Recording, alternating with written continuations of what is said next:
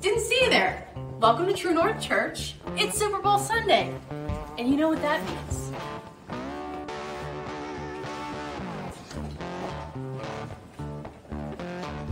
It's game day.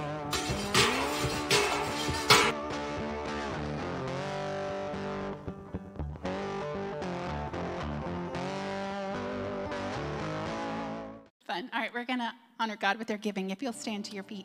So let me tell you the ways that you can give this morning. You can give online at tnc.sc. You can text to give. You text to the number that's about to be on the screen. And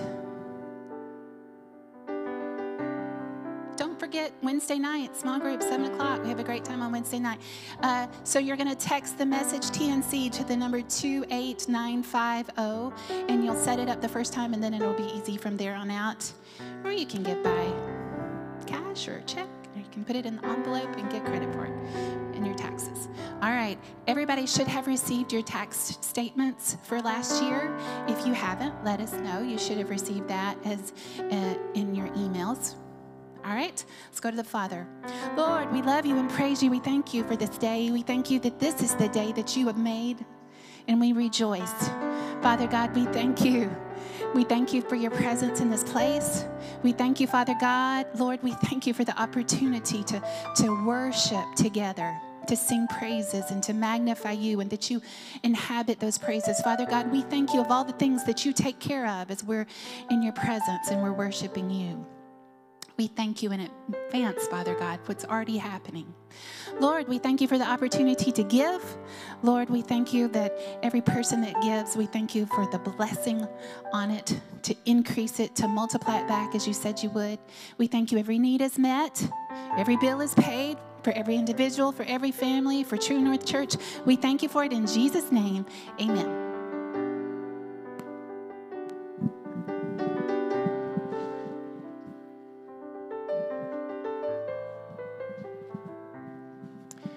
Well, good morning. You guys are smarter than that. Good morning. It is so good to be in the house of God today. Amen. There is no place I'd rather be on Sunday morning at 10:30. I don't know about y'all, but when it's 40 degrees. Can you believe the weather? It was 72 degrees yesterday and sunny. And today it's snowing up in Hendersonville. It's crazy. Aren't you glad when we go to heaven, things won't be so turbulent when we get up there, that it'll be just like 68 degrees all the time, and the ocean will feel good all the time. You know, it's going to be really nice when we go to heaven. But we're glad you're with us. Children are dismissed. We got our preschoolers dismissed. Praise the Lord. Well, I'm glad you're here. Y'all tell me that you're glad I'm here. Thank you. All right, let's pray. Father, we love you and praise you, and we thank you for your word. We thank you, Father God, that your word is truth. And Lord, we depend on it. We rely on it. That, Father God, we look to it. We look to it for completion. We look to it for direction. We look to it for who we are. And Father God, we look to it because you are the author, the perfecter, and the finisher of our faith. And Father, we thank you for that. We praise you for it today. Help us to hear what we need to hear. Father, help the words to be spoken that need to be spoken. That, Father, that you are in what we do and say today. In Jesus' name, amen. Miss Terry, would you mind giving a praise report for me? As many of you know, we prayed for Miss Terry last Sunday, and I think it's important that we know what's going on with Miss Terry because we prayed for her last week. I just want to say God's good all the time. All the negativity that the world was telling me about my health, I choose to believe His word. And so if I believe it, then I'm not sick. So I need to walk as if I'm not. So the report for the lungs, nothing to it. The torn ligament in my foot, I will not have surgery. I'm learning how to walk different at 65. The heart cath they're planning on doing, they're not going to find anything. He's got it all.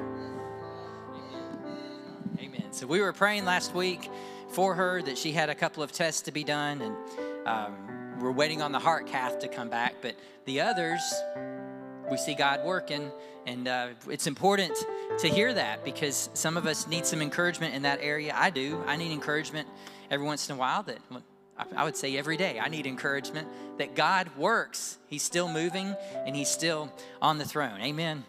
Amen. Well, turn with me in your Bibles to Luke chapter 4. Today I've titled this Greatest Victory. Greatest Victory. As you know, today is Super Bowl Sunday, but more importantly, it is Flag Football Sunday.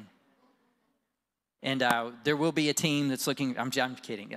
Please, we're not like going to be mean about winning, right? Kevin, Ben, we're not mean about, we're just here to have fun. But there are times that you look forward to and that you look to obtain and to achieve a victory. And what I want to encourage you in today is that victory is something that's natural for the Christian. That Christians should be naturally experiencing victory day by day because of who Jesus Christ is, was, and will be in our life. Amen? We know that different times in history, and I'm going to stick to some sports references here this morning, but that there have been times that we've seen humans go above and beyond what people thought were physically or mentally possible for some humans. Number one is Tom Brady. I know a lot of you love Tom Brady, and you just think he's the greatest of all time. He's the GOAT, right? Does everybody know who Tom Brady is? All right, it's not just me. Okay. I actually do like Tom Brady because he is a reminder that you can do things up past the age of 33, like 45. Okay, he played for 22 years in the profession, in the NFL. Had 7 rings, 7 championships, went to 10 Super Bowls, and he was surrounded by great coaches, great players, but he was also a great leader. And what he did playing quarterback for that long was pretty incredible. Some kids don't even get out of college playing quarterback, but let alone go and play for years and years. But he dedicated his life to being able to do that and to be strong throughout his career. Brett Favre is another one that played 297 straight games over 18 seasons as quarterback. Again, he dedicated his work ethic. He dedicated who he was. He was driven to be somebody that played every time there was a football game, and he did that for 297 games over 18 seasons. There's been home run records that were beaten and rebeaten and then asterisked because of certain players that played. But there's been hitting streaks. Joe DiMaggio's, 56-game hitting streak? Those of you who know who Joe DiMaggio is, I believe it's 56 games that he got a single in 56 games straight, which was pretty incredible. The game that he did not get a hit, he hit 18 straight games after that. So, I mean, it wasn't like it was just a fluke that he was able to keep going, but it was a dedication that he had to his craft or to who he was. Hornsby batting .424. That's something that's for those of you that understand baseball, it's not easy to hit .424. That means every 10 times you're at the bat, 42% of the time you get on base. That's pretty incredible in baseball world. In hockey, we've got the Olympics going on. And there's been a lot of reference to the Miracle on Ice team, the U.S. Olympic team, that just shocked the world. And because of their dedication to their sport, dedication to their craft, dedication to their practice and who they were, they became a team that shocked the Soviet Union and went on to win the gold at the 1970. Nobody? 1972? 2, right? All right, are we getting that old?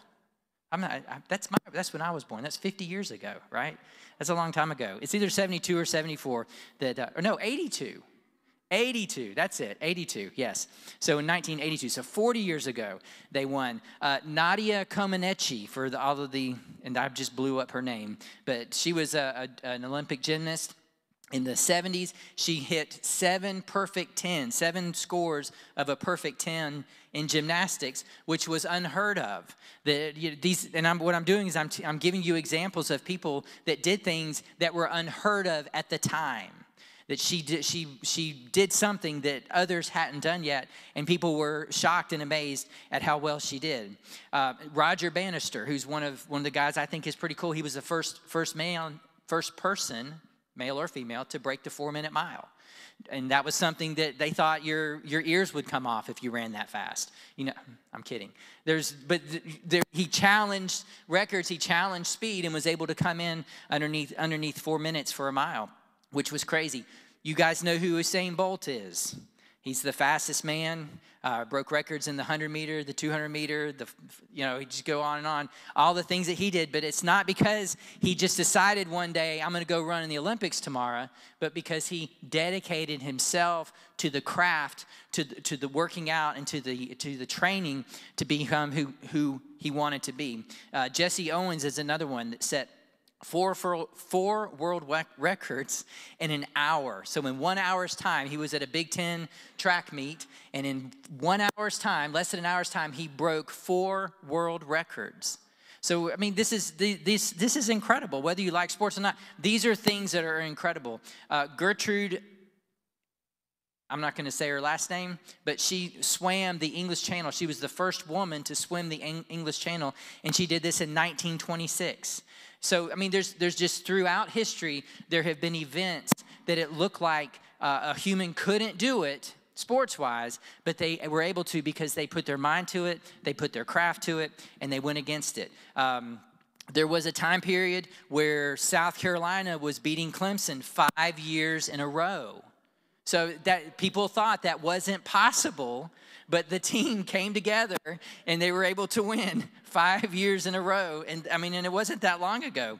But people have always, throughout time, we've always been presented with opportunities where we had to overcome or overachieve in order to get something done, whether it was physically, whether it was mentally, whether it was culturally. We hear a lot about that these days, breaking cultural barriers, breaking social barriers, breaking all sorts of barriers so that we can be who we want to be. But we have a great victory. Luke chapter 4. Luke chapter 4. And we're going to talk about who that great victory is. And we're going to start in Luke chapter 4. I'm in the New American Standard. Luke chapter 4, verse 14. It says that Jesus returned to Galilee in the power of the Spirit. Now, what I want us to focus on is that you can do certain things in life. You can do certain things in life through training, through diet. I was thinking about it this weekend, that how many times, somebody comes out with a new diet and they're like, well, if you'll just eat this way, if you'll cut out whatever, or you'll add this and you'll do this, then you'll gain or you'll lose or you'll, get bulk or whatever. But there's things that people can do, that we can do, that attest that work for our bodies and for who we are and for how we're made and for how we're built.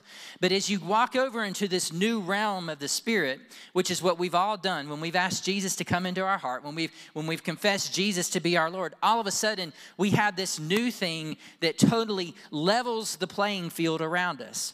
And you'll see time after time, you see event after event recorded in the Bible, you see event after event recorded in history, how a Christian came in and under crazy circumstances, under circumstances where it didn't look like they should make it. They didn't look like the Hebrew children should have been able to survive the furnace. It didn't look like Daniel could have been able to survive the lion's den. It didn't look like the blind men that came to Jesus would ever see again. But because they invoked a different power, because they went after a different thing that was beyond themselves, beyond nature, beyond what was natural, all of a sudden they were stepped into this realm of the supernatural. And they were able to achieve or have been done to them what couldn't have been done in the natural. So in verse 14, we see that Jesus returned to Galilee. So Jesus has just returned from being in the desert and being tempted of the devil. See, Jesus, there's nothing Jesus has ever been faced with outside that we will never be faced with. Jesus had every temptation, every opportunity to turn away from God, to turn away from serving God, just like we do. So you can't ever say, well, Jesus doesn't understand the situation that I'm in. Jesus doesn't understand the place that I'm at. Jesus was taken into the desert. He was taken away from his family. He was taken away from what he knew, and he was just given time, 40 days, where he was in the desert to be tempted of the devil. Now, we know of 3 major temptations, but I'm convinced that it wasn't just 3 major, because that's not how Satan does. Satan doesn't just come in and whack you over the head with a temptation. He comes in and he makes it easy. And he's like, well, I can get him here. I can get them with their dedication here. I can get them with their reading here. I can get them with what they're listening to here. I can get them to what they're watching here. And so, but then all of a sudden, one comes up and he's like, hey, Jesus, listen, if you're so hungry, why don't you turn this stone into bread? And what did Jesus say? Jesus didn't go, well, I can't do that, Satan. No, he gave Satan the bread of life. And he gave Satan the word of God. Satan comes and says, look, I'll give you everything that you see. And what does Jesus say? Jesus doesn't go, well, no, you can't do that, Satan. No, Jesus says, this is what the word of God says. This is who God is in my life. So even during times of temptation in Jesus' life, he was constantly reminded. And guess what? He was constantly saying what the word of God meant in his life. What it was to him in his life. That's how he was able to get through temptations. As we've been talking about being blind and how God wants to help the people that are blinded or that can't see them. Well, part of being blind is not confessing the word of God. That if you're not confessing the word of God, you're not giving your life a direction that comes from God. If you're confessing everything else around you, that's continuing to be blind or to walk in blindness. So we see that Jesus returns to Galilee, and it says here, he returns to Galilee in the power of the Spirit. So because of Jesus's, we'll say it and you'll hear it, Jesus was not operating as the Son of God while he was walking on this earth. He came as a man. He came in the image of man, and then he was anointed by the Holy Ghost. He was baptized in the Holy Ghost. He was transformed. He was taken from this natural human being to all of a sudden now he's walking in this area of the supernatural. That he's walking in this realm of the supernatural because now everything that he says and does is modeled after what he sees the Father do and what he hears the Father say. How simple is that? That if you want to walk in the supernatural, you just do what you see the Father do and you say what you hear the Father say. But guess what? It takes spending time with the Father. It takes knowing who the Father is. It takes understanding who God is and making sure that he has that place in your life. So we see that Jesus comes. He's in the power of the Spirit. News about him is spreading throughout all the surrounding region. In verse 15, it says he began teaching in their synagogues and was praised by all. So obviously he was very well spoken and he had a great eloquence about him because people were like, hey, I can get with this guy. He's saying some good stuff. He's saying some pretty cool things. Well, all of a sudden, it says here in verse 16, he came to Nazareth, where he had been brought up. And as was his custom, whose custom was it? It was Jesus' custom. This wasn't something new to Jesus. That obviously people had seen him and heard him do this before. As was his custom, he entered the synagogue on the Sabbath and stood up to read. And the scroll of Isaiah the prophet was handed to him. And he unrolled the scroll and he found the place where it was written. What I'm talking to you about this morning is a victory that you cannot obtain on your own. What I'm talking to you about this morning is an overcoming that does not come naturally. Everything about this world, even if you're not serving God, everything about this world, everything about this time period, everything about this age is set up to bring you down, to take you down a notch, make it so that you are sick, making so that you are tied into to debt, to slavery of the job, if you want to say it. There's so many things in this life that are set up, that are set there just to make you fail. And if you're not failing, you think about, well, how do I keep from failing? How do I keep from failing? What Jesus did is he came to overturn all of that. We're going to go somewhere this morning. Jesus came to overturn all of that because we're no longer living in the kingdom of darkness. We're now living in the kingdom of the Son of his love, that we've been translated. So now we've got to learn a new way of living. Now we've got to learn a new way of thinking. Now we've got a new coach. Praise the Lord. And this new coach has come in with some different ideas. He's come in with some different energy. He's come in with a different vision for what victory is for his people. We're talking about who Jesus Christ is and who he's supposed to be in our life. It says here that he unrolled the scroll and he found the place where it was written. It says, "The Spirit of the Lord is upon me because he anointed me to bring good news to the poor. He sent me to proclaim release to the captives and recovery of sight to the blind, to set free those who are oppressed, and to proclaim the favorable year of the Lord." Jesus Christ came in, and when he came out of the desert, he had a new direction. He had a new plan. He had a new place for his people to be. He rolled up the scroll in verse 20, and he gave it back to the attendant and sat down. And I like this because it says, all the eyes of the people in the synagogue were intently directed at him. Did you hear what he just said? Did you hear what he just said? Did you hear what he just said? Now, in verse 21, he began to say to them, today, isn't that amazing? Jesus stands up in the synagogue, as was his custom, and he reads from Isaiah the prophet. But it must have been something different in his tone, must have been something different in his confidence, must have been something different in the revelation that he had. See, Jesus, the scriptures tell us that Jesus found himself in the scriptures. So that means from a very young age, he was looking, who am I? What does it mean? What does this mean? What does all of this mean to me? Why am I here? He had those questions as a teenager and as a 20-something-year-old, and sometimes even as a 40-something-year-old, like, why am I here? What am I doing here? But Jesus, he had found himself in the scriptures. And when he was reading that he was reading it, he wasn't like, well, like I just read it, the Spirit of the Lord is upon. No, Jesus was speaking as though he'd been with the Father. Jesus was speaking as though he realized, this is who I am. Jesus was speaking as though he knew that he couldn't live this life. You can live life without God, but there's living life with God. And that kind of living is a victorious living.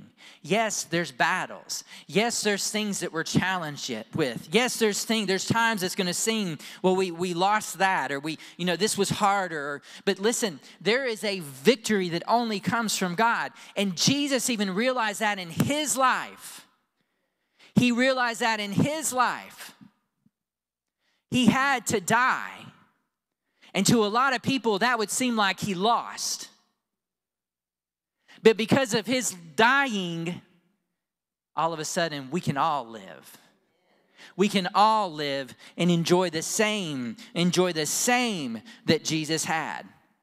Verse 21 says, now he began to say to them, just in case you didn't get this, just in case you don't understand who just read the scripture to you, today this scripture has been fulfilled in your hearing. And all the people were speaking well of him and admiring the gracious words which were coming from his lips. So they went from, it's Jesus. That's that's incredible. To then somebody in the back said, is this not Joseph's son?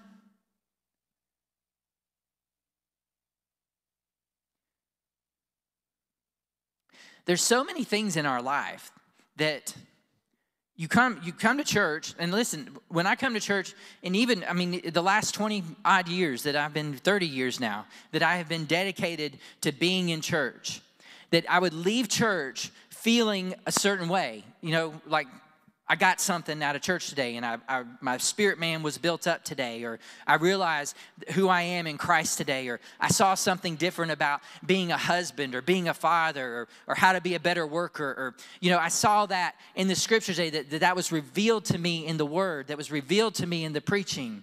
But then as soon as I got home or I got to work the next day, something came up and said, "Aren't you Brad? Aren't you so-and-so's kid? Isn't that who your and you start thinking about things. They could never say, well, aren't you Jennifer's husband? Because that's a good thing. You talk about making me stand up a little bit, bow it up a little bit. Or when I had kids, they're like, aren't you Jonah and Silas and Esther and Lily's dad? I'm like, yeah, I am. You ever believe it? But when things in your life come along and they try to remind you of who you were before Christ, those are the things that you have to remember. I've got the victory over that. I've got the victory over that. That's Luke chapter 4, verse 14 through 22.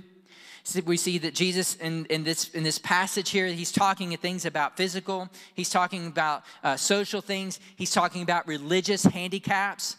He's talking about these things that are being presented. And listen, he's even talking about how to overcome oppression.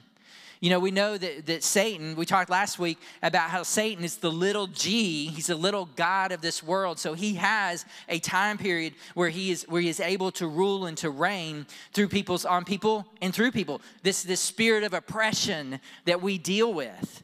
But without Jesus, you can't come out from under that. Without Jesus, you don't have victory over that. Because just like in Luke chapter 4, verse 14, he's talking about, I came this day to fulfill what was spoken by the prophet Isaiah. Today is the day things change. How many of you are willing to say that today? Today is the day that things change in my life. See, Jesus came to heal. He came to give sight to the blind. He came to free us from everything that binds us up and that keeps us and that holds us back. He came to come to remove the oppression that Satan. He came to snatch us from the claws of death.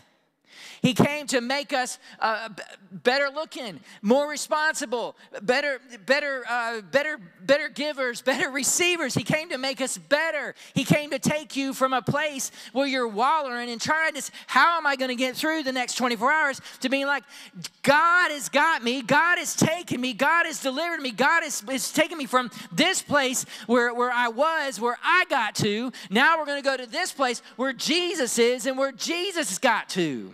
He wants you to be where he is. We have a great victory. Some of the things that we do that helps us with our victory is our confession. The day that you decided to follow Jesus. Without that day, you never entered the kingdom of God. The kingdom of God is not this building. It's not these people. The kingdom of God is believing in your heart that God raised, that Jesus is, confessing with your mouth that Jesus is Lord and believing in your heart that God raised you from the dead. That is part of your confession. That is part of the great confession that takes you and brings you out of the kingdom of darkness and places you into the kingdom of the Son of his love. The first time that you decide to go to church, that was a decision that you had to make. That was a decision that you had to go, okay, that's a change. Today is the day that I'm making up my mind. I'm going to church. I'm going to be obedient to the scriptures and be involved with the body of believers.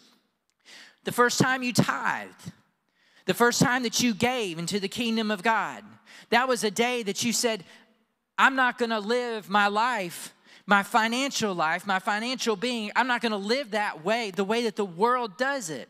I'm going to go the way God does on this. Because God tells us, he instructs us to bring all the tithe into the storehouse so that there'll be food, so that there'll be meat, there'll be something there. If not to take care of the minister, but to take care of the ministry.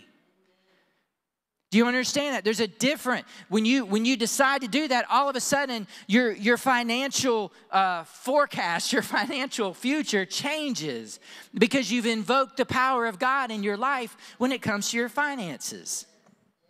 That's something that you have great victory in now.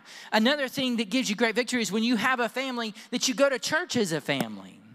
That you're together as a family. You know, we were talking about the 21 days of prayer, and John was making the comment, you know, the church that prays together stays together, or something, you know, he said something like that. But listen, the family that churches together, they're growing, they're going in the same direction spiritually.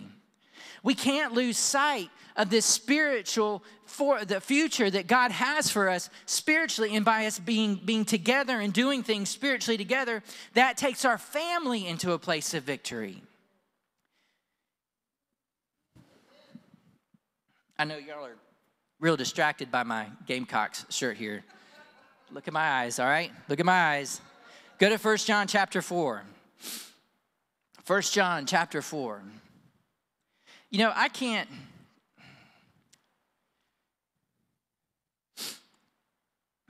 we're talking about victory. We're talking about what gives us victory in life. And you know, there is truth that some people we're all, you know, no two people are exactly the same, but yet there are certain things that work on some people and don't work on others. You know, there's certain, like I was saying, there's certain diets that I can go on a certain diet and my body acts a certain way, and then, you know, Jonah or Silas can go on the same diet and their body acts a certain, you know, does something totally different, because physically we're not the same.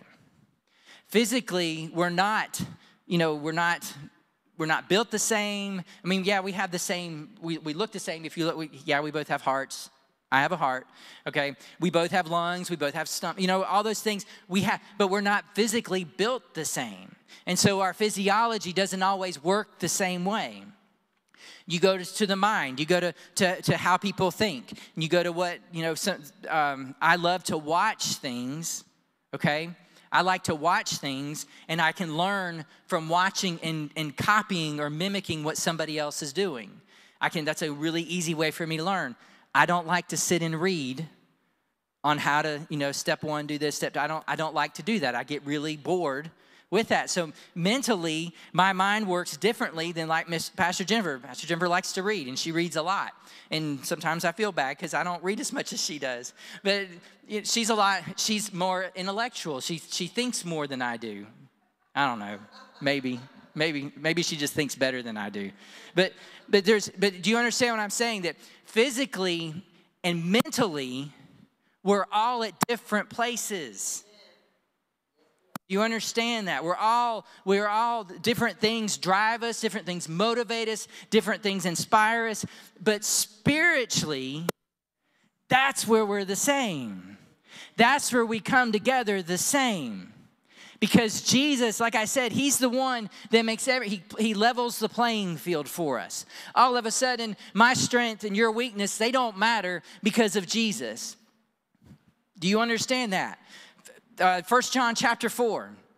1 John chapter 4, verse 1 says, "Beloved, do not believe every spirit, but test the spirits to see whether they're from God, because many false prophets have gone out into the world. By this you know the Spirit of God. Every spirit that confesses that Jesus has come in the flesh is from God, and every spirit that does not confess Jesus is not from God. This is the spirit of Antichrist, which you have heard is coming, and now it is already in the world." So, before 100 AD, they were talking about the spirit of Antichrist that was in the world. You better believe the spirit of Antichrist is here today. You better believe that you got to have something on the inside of you that helps you to see the difference in what the spirit of Antichrist is and to what the spirit of Christ is. You've got to have something there, because if you're not, you're going to follow the false prophets and you're going to listen to what the people that are being driven by the spirit of Antichrist are saying. But listen, here's the good news. You are from God. Everybody say, I am from God. I am from God. He says, you are from God, little children, and have overcome them, because greater is he who is in you than he who is in the world. Verse 5 says, they are from the world, therefore they speak as from the world, and the world listens to them. I'm just aside here, you're not to be driven by what the world's forecast is. You are not to go the direction of the world's forecast. You are to go the direction of God's forecast, what God says. You know, we're not to be thermometers and telling people what the temperature is. We're supposed to be thermostats and setting the temperature, the environment that we're around by speaking and being the light of the gospel of the glorious Jesus Christ. Amen. Verse 5 again says, they're from the world, therefore they speak as from the world, and the world listens to them.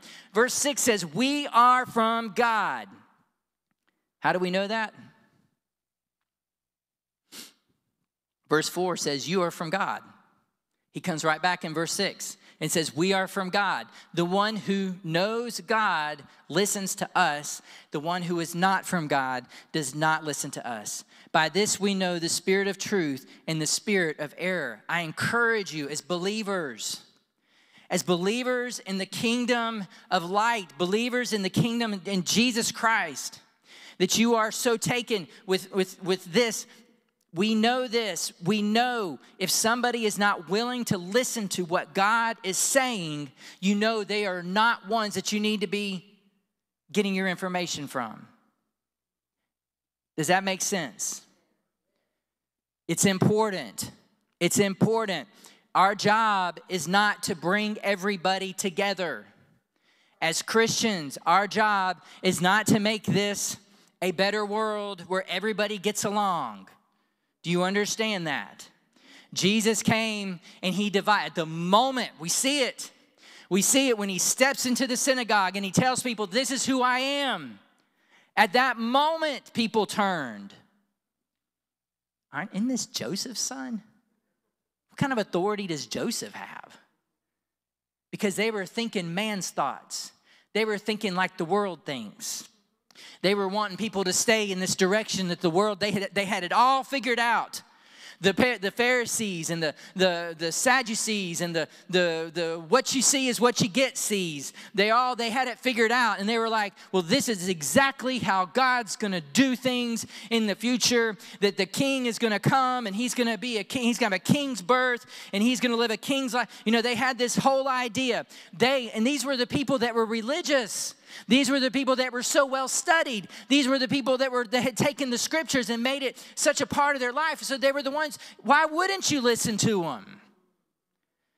But John here says they were from the spirit of Antichrist because they wanted to shoot it down. Go to chapter 5. Chapter 5. Verse 1. 1 John chapter 5, verse 1 tells us, everyone who believes that Jesus is the Christ has been born of God. How do you know if you're born of God? Do you believe in Jesus? Do you believe that Jesus is the Christ? Do you believe that Jesus is the Son of God? That is how you know that you're born of God. So what does this mean? Everybody who loves the Father loves the child born of him. So that means that if you love Jesus, you love God. John's breaking this down for us. He's like, if you don't know who you are, listen, this is who you are. This is what should be going on in your life. Greater is he that's in you than he that's in the world. Verse 2 says, by this we know that we love the children, when we love God and follow his commandments. For this is the love of God, that we keep his commandments. And his commandments are not burdensome. For whoever has been born of God, listen to this, because this is so important. Whoever has been born of God overcomes the world. If you're born of God, and again, John breaks it down here, and he says, who is the one who overcomes the world? Because I know you are all thinking this. I know when I read that, I was like, well, who is the one that overcomes the world? Well, he says this, who is the one that overcomes the world? But the one who believes Jesus is the Son of God. That's all it takes. That's all it takes. So all this trash and all this junk that people throw at you and tell you can't do. Your parents were this and your job is this. And we watched a movie Friday night, and it was about the movie was The Boy Who Harnessed the Wind. Is that right? And and this is in like 2000, I believe, is when this boy lived, and it's a true story. And he had all these things that could possibly. He was in Africa, and it was the desert, and it only rained sometimes of the year, and they have to be real cautious and careful, and and they're planting stuff when it needs to be planted. I mean, they're like real diligent in how they're working the land and how they're making sure that they've got it in time for the water, and so their country is changing like so many countries do, and the government changes like so many governments do, and their government is trying to get the people to depend more on the government, is what's going on at this time in this country. What country is it? Is it Uganda? It was something like, Mozambique? Okay, Mozambique. So this is in the early 2000s. And so they're selling, like people are starting to just give up, and they're selling off their property to the government. And the government's coming in and removing trees. And what that does is that keeps the trees were keeping the land from flooding. Well, now if the trees are gone, guess what? The land floods and they can't grow their crop. And if they can't grow their crop, they can't live. They don't have anything to sell. They don't have anything to eat. And so, you just have all this going on. Well, it actually happens that people are selling their property. The waters come and they flood the land, and it ruins the crop. And this family, it's about this family, and they're like, we've got nothing. They had like 80, 70 ears of corn. They used to have like this whole big room full of corn after harvest. They had absolutely nothing. And so people are like, well, you need to move. You need to go. And like, no, And so the boy, the son, is doing everything he can inside of himself, looking at, okay, how can we help this? And he gets this idea. He's watching this. His teacher had this he's real interested in electricity, okay? He gets where he's real interested. I'll hurry up through this. He's getting to where he's real interested in electricity. And he's like, if I can get electricity to power the water pump, then we can pump water and water the fields, and we can harvest at any time. So this is just a little boy. And he's like, we can do this at any time. So he starts studying, okay, how does electricity work? And what do I need? And he figures out he needs a motor, and he needs a magnet and wires and all this stuff. And he's has an engineering mind anyway. And so he's thinking like this. Well, he has to fight. Listen, people are dying all around him. His family is losing, like people are breaking into their houses. This is a true story. And this little boy is living through this time where his sister and his mom and his dad, and he's got a baby sister, their life is just being taken apart right before his eyes. But because he has this dream, or he has this vision, I can make the water come out of the ground with a pump. He understood what a pump did, and he understood if he had electricity, and he's in the middle of nowhere, so it's really hard to run a really long extension cord out to run. So he's trying the wind blows all the time there. And so he's like, I'll just make a windmill. And so, it goes through the process. But my point is that he had to fight against what his parents thought. He had to fight against what his village thought. He had to fight against what his friends thought. Because he had a dream. He knew, if we could do this, I can save what's going on. I can save what's happening here. Jesus, I'm not saying this boy's like Jesus, but Jesus knew. He knew, or he wouldn't have said it. It changes today. Your victory comes today. I am your victory. It comes today. And so he tells us here in verse 5, he says, who is the one who overcomes the world? And this word overcome in verse 4, overcome, victory, and overcome, they're all the same word. They mean the exact same thing. And guess what it means? That you win. That you win. That you stand at the end and your arms are raised up. And God is saying that you did good, my good and faithful. You did it. You got through. You confessed. You said what you were supposed to say. You did what you were supposed to do because you were following me every step of the way. So this little boy, I'll finish this up. This little boy, his dad finally breaks down to the point, okay, all right, you can have, like, he needs his bicycle. And like, the bicycle is the nicest thing they own. It's nicer than their house, I think, that it was just really, and the boy tells the dad, he's like, if you'll just give me your bike, I can make a windmill, and the windmill can generate enough electricity so that it fixes up a car battery, charges the car battery, and then the car battery can run the pump. And the dad, at first, he's like, no way. Well, he goes and he tells his friends, and his friends are like, we believe you can do it, because he's convinced his friends. And so they're like, we'll go with you, and we're going to fight your dad. And so this gang of boys, it's like 5 or 6 boys, and some of these guys, I mean, they look mean. You know, I mean, I wouldn't have messed with them. But the dad's like, you can't have my bicycle. How often in our lives do we want to hold on to our past? Do we want to hold on to what got us here when God is saying, come on, I want to take you someplace different. Let's go someplace different.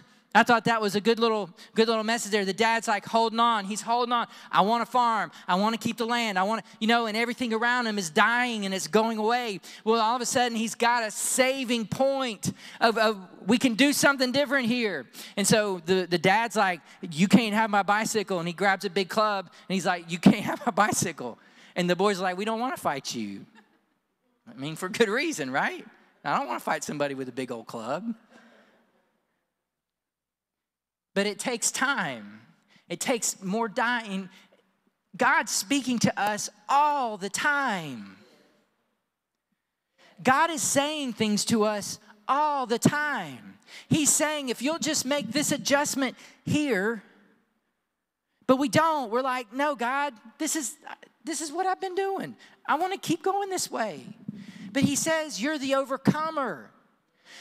If you find that you're in a place where you're like, everything that I do fails, everything that I do seems to I'm not able to get to another, we keep hearing the preacher says that I should be living life better and have a better life. Well, what's holding you back? Meaning, what are you holding on to that's keeping you from taking a step further with God? Because God said if you believe in him, that you're an overcomer. That means that you've got the victory. That means that you're the winner. You win. Woo. Luke chapter 5.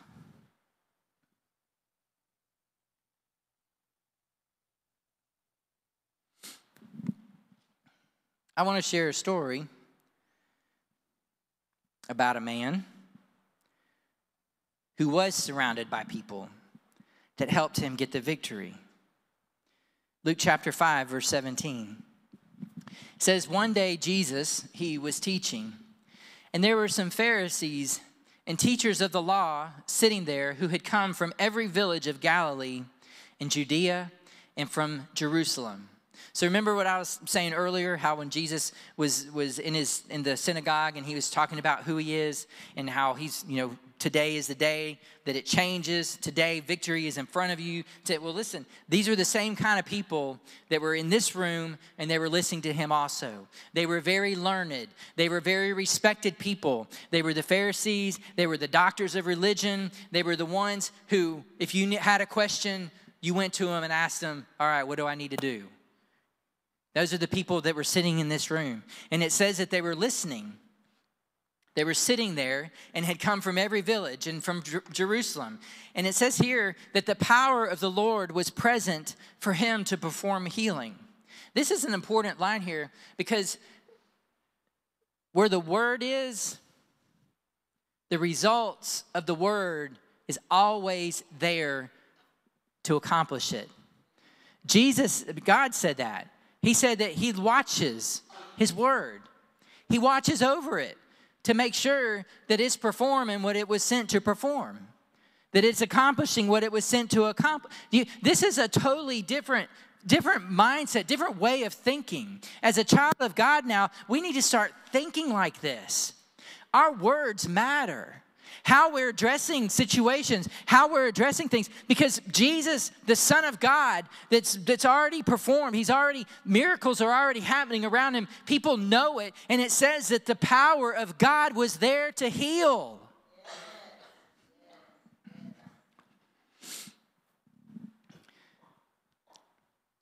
Verse 18, it says, some men were carrying a man on a stretcher who was paralyzed. Now, is this mental paralysis? Was this mental paralysis? No. Is it spiritual paralysis? No. This was physical paralysis. There was something wrong with his body, and he was paralyzed. It says they were trying to bring him in and to set him down in front of him. So in other words, they realized they had a problem. They had a problem they couldn't solve. They weren't like Vanilla Ice, and if there's a problem, I'll solve it. No. It's like, if there's a problem, Jesus is going to solve it. I could have rapped for you if you wanted. But they're like, if there's a problem, Jesus is going to solve it, because they're looking to Jesus, the author, the perfecter, and the finisher of their faith. They're looking to Jesus because he's the one that brings the victory. So that's why they went to Jesus. If Jesus couldn't have done anything, they were just wasting their time. Because maybe it only happened for Tammy. Maybe it only happened for Luke, so we don't know if it's going to happen for us. No, they knew that if they got this man in front of Jesus, something was going to change. That was going to be the point, that man's life was going to be made new, that it was going to be changed. And so what they did is they brought it, they tried to bring him to him. They knew they couldn't get down in front of him by going in through the door. It says in verse 19, but when they did not find any way to bring him in because of the crowd, there's a lot of people. There's a lot of people that are questioning Jesus and, who is this man? What is he saying? Who's he teaching? But it's still the power of God was present to heal. You have to remember that. The power of God was present to heal. Verse 19 says, because of the crowd, they couldn't bring him in. So what did they do? They went up on the roof. They took him upstairs. 4 men took this guy upstairs that's in a stretcher. They went on the roof, let him in through the tiles and with a stretcher into the middle of the crowd. And guess what? They got him in front of Jesus. They got him down in front of Jesus.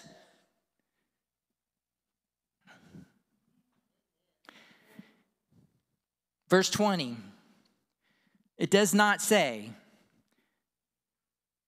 Jesus looked up into the roof and go, who removed the tiles?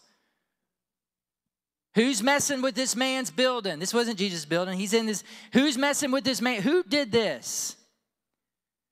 Jesus didn't question these men's actions.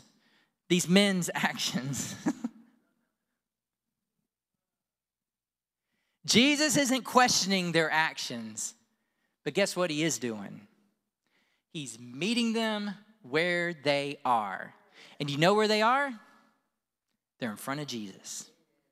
They're in front of Jesus. So they have said, Jesus, you're the way here. You're the truth. You're the life. Verse 20 says, and seeing their faith. Your faith is not something that you're supposed to keep bottled up on the inside of you or in your mind. Your faith should be seen every single day.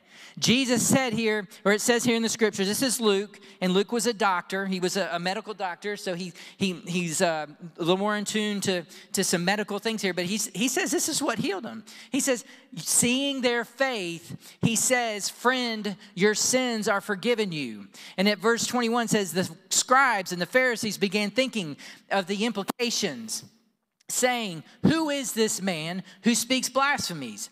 Who can forgive sins except God alone? The only reason you ever question what God says is because you're not born of God. They were questioning what Jesus said. They did not have love for Jesus, so they didn't have love for the Father. They didn't have love for the Father because if they had, they would have had love for Jesus. 1 John, that's what he said. He said, if you love God, you're going to love Jesus. If you love Jesus, you're going to love God. So it's real simple. And so that we see that these men, they didn't even know who God was. Verse 22, but Jesus, aware of their thoughts, responded and said to them, why are you thinking this way in your hearts? Which is easier, to say your sins are forgiven or to say get up and walk? But so that you may know that the Son of Man has authority on earth to forgive sins. And then he looked and he said to the paralyzed man, I say to you, get up, pick up your stretcher and go home. At this point, nothing's happened. If you stopped right here, we would never know the end of the story. We would never know the end of this historical reference. We would never know the end of this if you stopped right here. Because what happens is a lot of times we'll hear the word of God being preached and we'll go, that's good. Oh yeah, that's real good. Man, I'm so thankful for Jesus. I'm so thankful that God sent Jesus. I'm so thankful that God sent his word. And we'll sit and we'll hear it. And we'll be like, that was good. That was good. That was good. But listen, this is what's the finisher. This is the kicker. He says here, I say to you, get up, pick up your stretcher, and go home. There had to be something that this man would do. This man had to do something to show that he believed in what Jesus was saying. That he believed that the power was there to heal him. He had to show, listen, he had to first of all understand the power was there to heal him. The Bible tells us that the power was present to heal. We're staying on healing a lot this morning, aren't we? The power is, but we need this. We've got to have this. This is part of your salvation. This is part of what Jesus, when he came into the synagogue and he said, this day, the scripture is being fulfilled. Now it's up to you in your life. Is it this day that the scripture is being fulfilled? Because Jesus wants to fulfill it. He wants to take you to a new place. He wants to take you to a new level. Hallelujah. He tells the man, he tells them all that are thinking crazy thoughts. He says, your sins are forgiven to the man. He tells the man, get up, pick up your stretcher and go home. And it says in verse 25, it doesn't say the man sat there and thought about it. He didn't go, okay, so if I do this, we heard one person go, well, what will my denominational friends think if I do this? Who you living for? Who you living for? Well, what will my parents think if I do this? What would my spouse think if I do this? No. Do you know what this man did? It says immediately. You talk about somebody that got it. You talk about somebody that was like, well, that's for me. Well, that's for me. It says immediately the man was obedient, because how do we know he was obedient? It says he got up before them, picked up what he'd been lying on, and went home glorifying God. We're talking about victory. And we're not just talking about it for this man on the bed that was paralyzed. We're talking about it for us, because John said, he said, if you love God, you're an overcomer. That means you've got the victory. That means that there is nothing that can come against you, that nothing can stand before you. Nothing can lay itself down and try to trip you up. Nothing that can't be dealt with. Doesn't say that it won't, but you got to deal with it. You got to deal with it.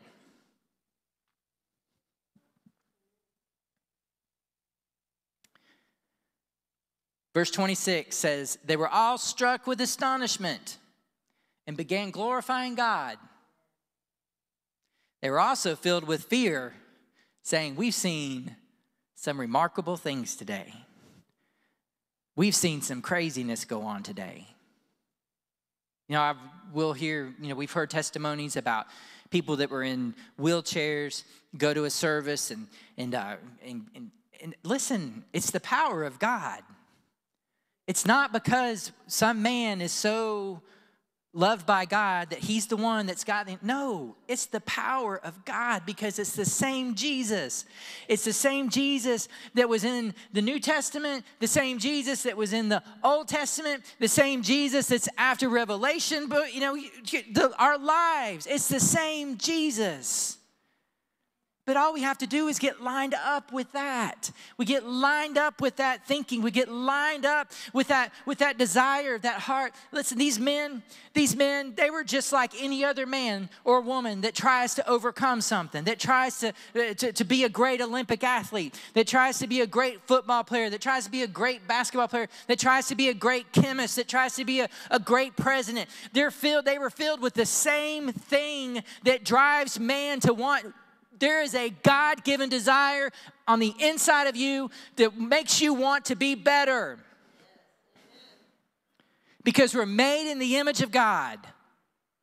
And if we weren't made in the image of God, then I would say, well, don't worry about it. Just fart around and you'll be fine. But God's got something greater for you. Something better for you. A place that goes so much deeper, so much better, so much harder, so much. You can be like Brett Favre and think, well, I started all these football games. Nobody's ever going to beat me. Nobody, you can be like that. Or you can be like, you know what? Well, God said that he supplied all my needs according to his riches and glory. And so I get in there and I get with God. And I'm like, God, what is it that's keeping me from experiencing the victory that you have for me? He's got victory for you. It's not for somebody else. It's for you. And it's so much better than anything we could ever do here in this life. Amen. Let's all stand. Praise the Lord. Praise the Lord. We heard a minister talk about that. The guy was like grabbing that all you need is 4 crazy friends. But it just matters. All that matters is that you've got the right people surrounding you, helping you stay in the presence of God, staying in the place of God that are going to help get you right down in front of Jesus. Because that's where life begins for us.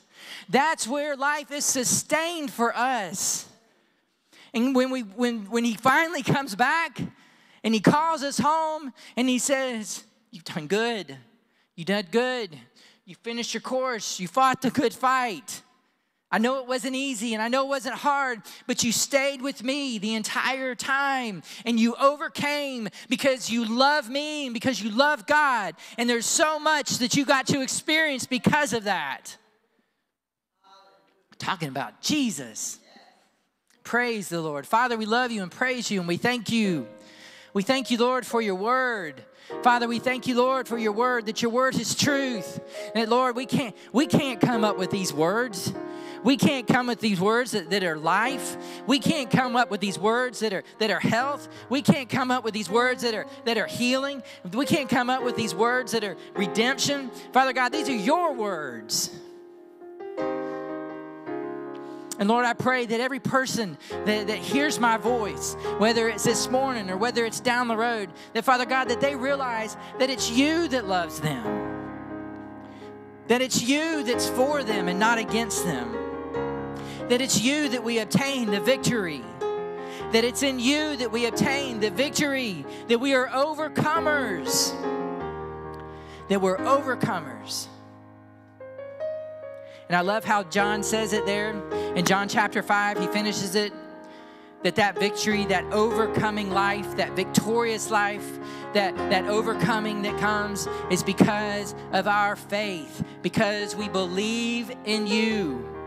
And Lord, because we act on what you say. Just like the man that was paralyzed. We had to act. We have to act. And so this morning, if you've never asked Jesus to come into your heart, never asked him to come into your life, whether you're in here, whether you're watching online, you have to act. It's not been, people want to say that it's been predestined, who's going to heaven and who's going to hell. No, your destiny's known because God knows the beginning from the end. He knows what you're going to do. But it's still, you got to do it.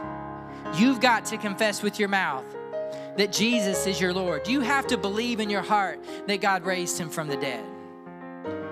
That's the only way that you can experience this life of victory. This is the only way that you can experience this life of being an overcomer. And in the book of Revelations, it tells us that we overcame by the blood of the Lamb and by the word of our testimony. So, Father God, help us to testify, help us to share that, who Jesus is in our life. If there's anybody here this morning that would like hands laid on them for healing, the Bible says that believers will lay hands on the sick, and the Bible says that they recover. That's the Bible. That's the word that says that. If you would like for us to pray with you this morning, we would love to join our faith with you. If there's anything else that you would like to be prayed for, prayed with, agreed upon, we would love to do that. But God has not left you here to figure this out on your own. He sent Jesus. We're so thankful. So thankful. So thankful. Praise you, Lord. Well, Father, I thank you. I thank you for each person. Lord, I thank you, Father God, for the opportunity for True North Church to be able to come together and to worship you and to lift up the name of Jesus. Sing songs of victory. Sing songs of triumph, because we serve the one, the true, the living God, the one that takes us over whatever comes our way. Takes us through it, takes us around it, takes us under, however it is, we get through because we've got the victory. We thank you and praise you for it. In Jesus' name, we thank you for it. Amen.